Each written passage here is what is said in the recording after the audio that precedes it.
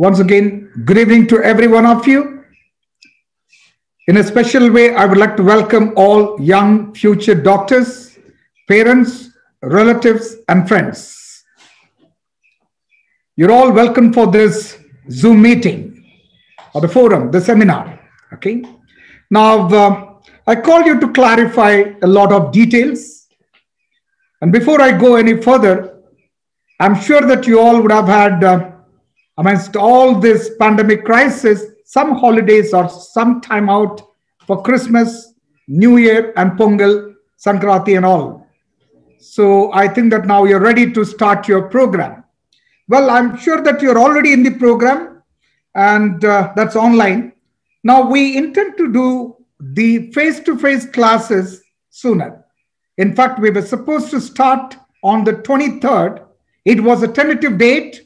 And yesterday we had a long meeting with all group of officers, and we decided that we have to open soon. Now we are looking into many parameters because the pandemic is not gone. It is still there. And governments are very cautious in dealing with this.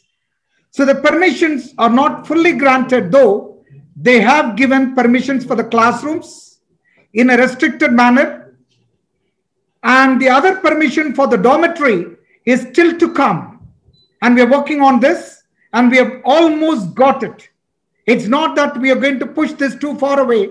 We're going to start in less than a week's time, which I will explain to you in detail now. Last month, I was there in Philippines, going to attend the students' issues.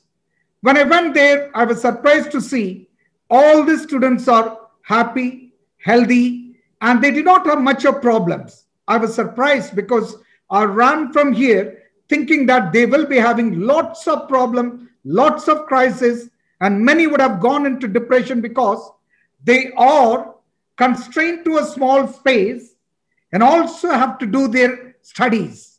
I was thinking that they are struggling so bad, but when I went there, I was so happy to see them still smiling, happy, and they're on the program, all of them.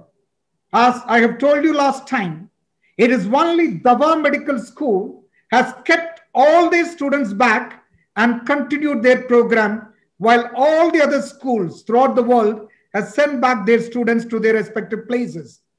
I, my team, and all my partners, we are proud of that. More than anything else, the school did a great job.